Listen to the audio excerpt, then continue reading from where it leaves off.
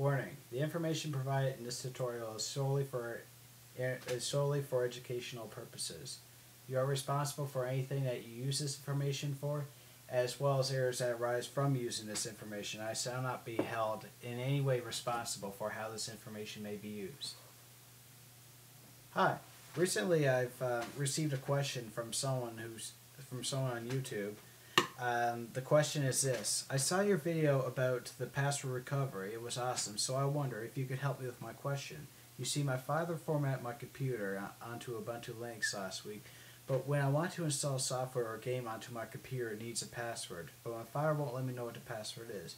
So do you have any way to get the password without resetting it? There's actually no way of getting a password without resetting it. However, that's not to say that there aren't other ways to achieve the effect that you want to have done. What you need to do is convince your father to give you a user account. And to simulate this, I'll create a test account without actually any user set, without any permissions. Basically just set to limited permissions, if you will. So I'm going to show you how to actually give yourself permissions without logging into his account and without using his password. Give you the same permissions that he has. So first of all, I'm going to need you to click System and hit Shutdown. Then I need you to hit the Restart button. Your system will now restart. And of course, same as in the password reset video, you'll need to press Escape while it's once it gets to this point. Now, go down to Recovery Mode.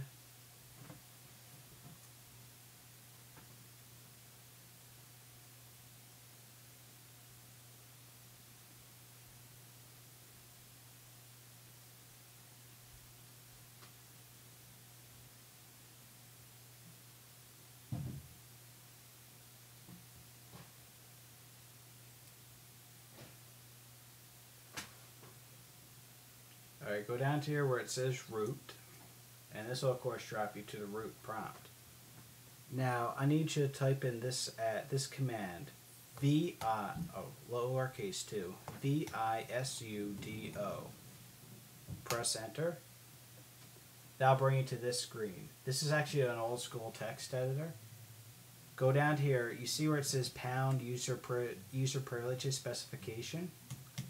Just underneath where it says root, I want you to type in this. And be very careful not to screw this file up. Type in the exact same format you see above. Type in your username, test1, and then do not put any spaces after test1. I want you to use the tab key. Okay?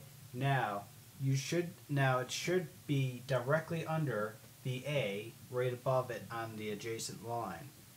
I want you to type in all capital letters, ALL equals beginning bracket, ALL, end bracket, space, ALL. I want you to press Control and O, and that'll ask you what you want to say the file name is. Simply press Enter. Then I want you to press Control and X. Now type in reboot in lowercase. Press enter. And allow your computer to start up normally.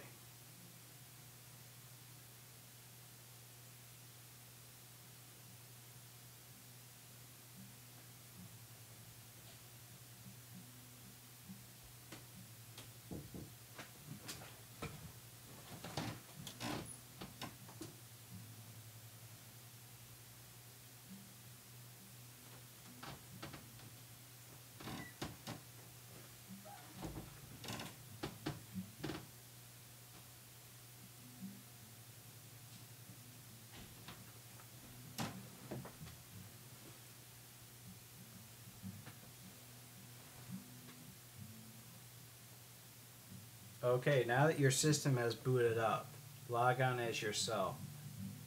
TEST1 or whatever your username is. Press enter. Enter in your password and just simply log on as you normally would. Now, right now your account will actually be in a glitched state, and let me demonstrate this shortly.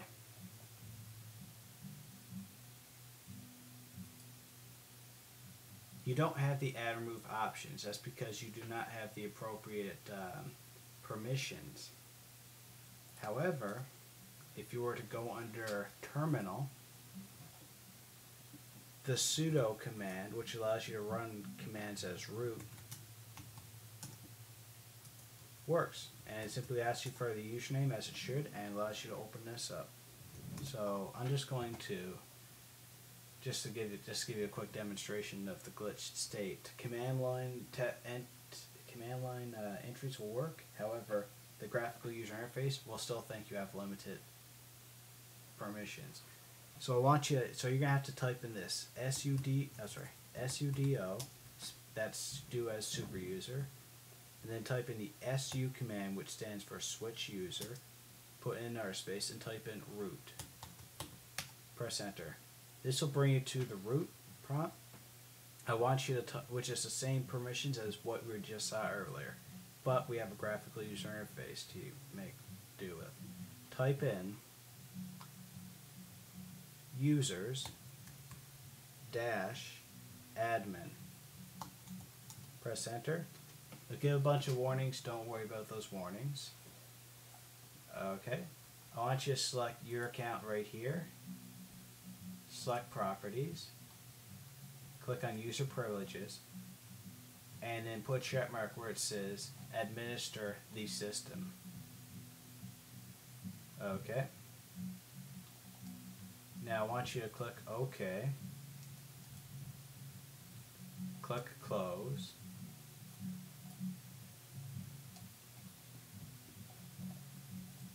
Close out of that. Now I need you to reboot your system for those changes to take effect, because right now the user interface is still in that glitched state. Hit shutdown and hit restart.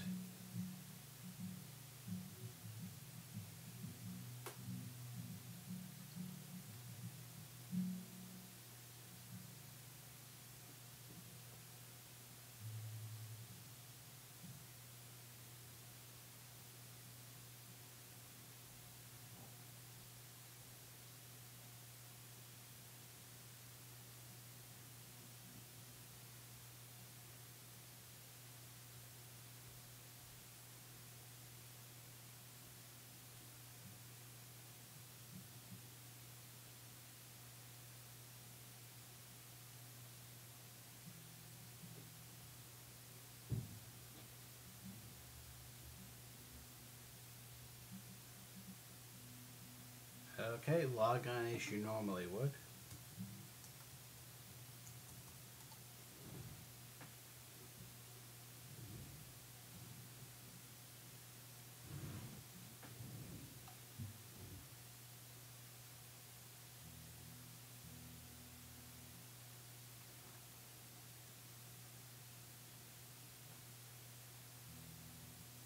Alright, click on applications. Click on add remove.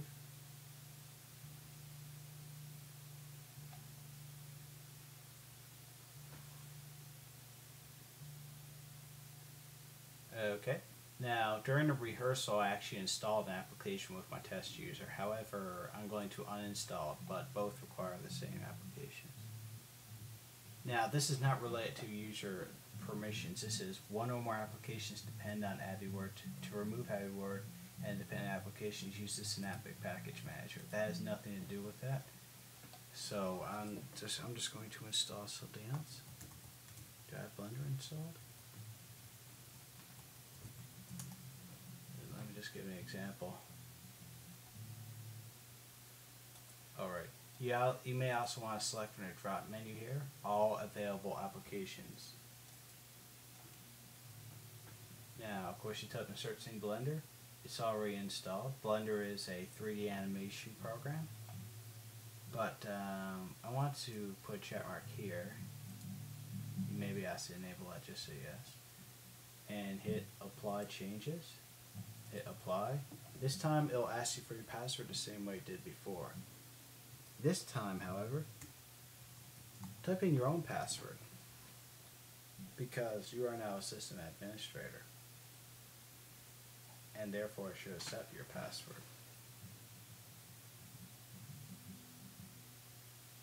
I hope this tutorial is useful, and I hope I don't have to deal with the wrath of your father when he finds out what you've done. Have a nice day.